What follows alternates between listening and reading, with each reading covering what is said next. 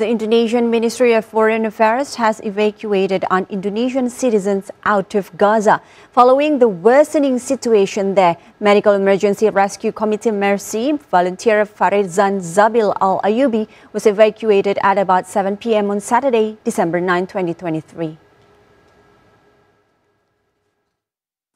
MER-C volunteer Farid Zanzabil Al Ayubi left Gaza Strip on Saturday, December 9, 2023.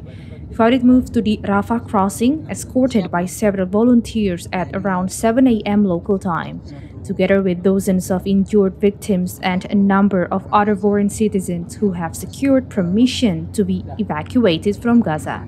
Farid went out through the Rafah crossing, Egypt. Farid is one of the 3 MER-C volunteers who decided to remain in Gaza since the Israel-Hamas conflict raged on October 7th. Foreign Minister Retno Marsudi said the evacuation of MER-C volunteer Farid Zanzabil Al Ayubi took a long time and was a very complex process, particularly to include his name into the list of persons allowed to pass the Rafah crossing. Farid is now safe at the Rafah border, Egypt, along with the evacuation team of the Indonesian embassy in Cairo, and will soon be repatriated to Indonesia.